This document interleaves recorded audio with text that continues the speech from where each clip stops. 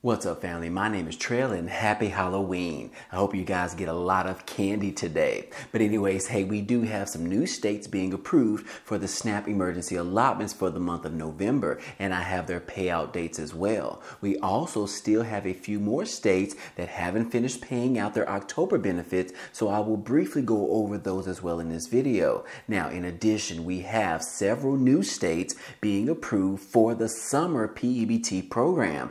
We have about 7 states that are going to be issuing $391 payments between November and December. And last but not least, we have some individuals that will be receiving some new tax refunds sometime this week, exactly on Tuesday. And I have the details to share with you as well. But before we get started, guys, hey, you already know what to do. Make sure that you're subscribed to the channel as well as hit the like button for the YouTube algorithm. Now let's go ahead and start with the video. Okay guys, let's start the video off with announcing the remaining states for the October emergency allotments. We still have a few more states that need to distribute their benefits, and most of these distribute their benefits a month behind. And here they are. Alabama, October the 31st, California, November the 26th, Hawaii, November the 14th, Kansas, November the 21st through the 30th, Massachusetts, November the 2nd, Minnesota, November the 8th through the 30th, New Hampshire, October the 4th and the 21st and on November the 18th,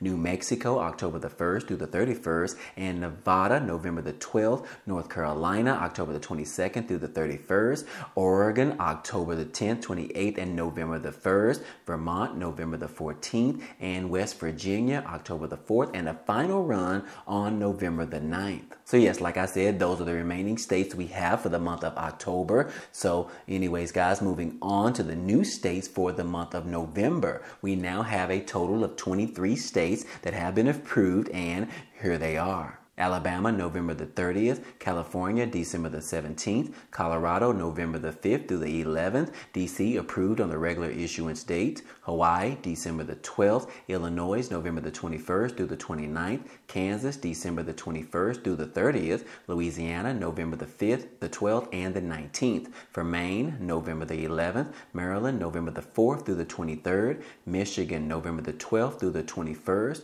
New Hampshire, November the 3rd and the 18th, New Jersey, November the 1st through the 5th, New Mexico, November the 1st through the 30th, North Carolina, November the 22nd through December the 1st, Oklahoma, November the 10th through the 15th, Oregon, November the 10th, the 29th, and on December the 1st, Rhode Island, November the 3rd, South Carolina, November the 1st through the 19th, for Texas, November the 3rd through the 10th, Utah, November the 26th, West Virginia, November the 2nd, and a final run on December the 14th. And we have Wisconsin, November the 19th. And those are all of the states we have for October and November. We are still getting more approvals every day for November, so make sure that you're subscribed to the channel so that you don't miss out on any future updates. Now, before we go any further, I want to remind you guys about getting the Amazon Prime membership for free for 30 days. It's almost Black Friday and Christmas season and the holidays, and a perfect way to get all of your shopping done with free shipping, as well as be able to watch those movies over the holidays. You can also enjoy unlimited free movies, TV shows, music streaming, books and magazines, or if you already have the membership right now, make sure that you are getting the discounted rate, because it is true. If you receive any government assistance such as EBT, WIC, SNAP, TANF program, or anything like that, you are eligible to get the discounted rate for Amazon Prime for just $6.99 per month, which is half of the normal cost. But anyways, guys, if you are interested, all of those links will be down below. Okay, guys, I found an interesting article that I want to share with you today in regards to 4 items that are being purchased at the dollar store by majority of Americans right now. And yes, the title right here, it says that 4 dollar store items that Americans are purchasing the most right now. And as you can see, a picture of Dollar Tree, which is one of my favorite stores. But anyways, guys, it says that dollar stores are a mainstay in American life, with a 2020 survey indicating that around 60% of Americans has shopped shopped at a Dollar Tree in the previous 12 months. The two heavyweights in the industry are Dollar General and Dollar Tree, which purchased Family Dollar back in 2015. But these true dollar stores are also under increasing competition from the likes of Target, Walmart, IKEA, and Costco. Despite that, there are still some items that shoppers can't help saving on from these particular dollar stores. And it says right here with this particular title that says, what is the most bought at dollar stores? Well, it says that purchases made exclusively at dollar stores as opposed to other options such as Costco and IKEA are a little bit diversified. Food was the most common response at 24%, followed closely by personal care items sitting at around 22%. And then also party supplies and home goods ranked highly as well, pulling in 17 and 15% respectively from the vote. But anyways, guys, what are the items that are least bought at dollar stores? Well, the clear losers when it comes to items bought at dollar stores are kitchen appliances and apparel. As kitchen appliances are often high dollar items, it makes sense that more consumers would use big box stores like Costco for those types of purchases. And apparel, however, seems like it would be a good fit for a dollar store purchase, but it only generated around 4% of the vote. Now, what you should really be buying at dollar stores is, it says that dollar stores offer lots of low-cost merchandise, but some deals stand out more than others. While you can get equal or lower prices on some items at your local stores, dollar stores shine in certain particular areas. According to experts, these are typically some of the best things to buy at the dollar stores. Number 1, greeting cards. Number 2, picture frames. Number 3, picnic and party supplies. And yes, guys, those are the top 3 items, but also don't forget about batteries you can buy there, as well as beauty products, and then some of them like tools for your cars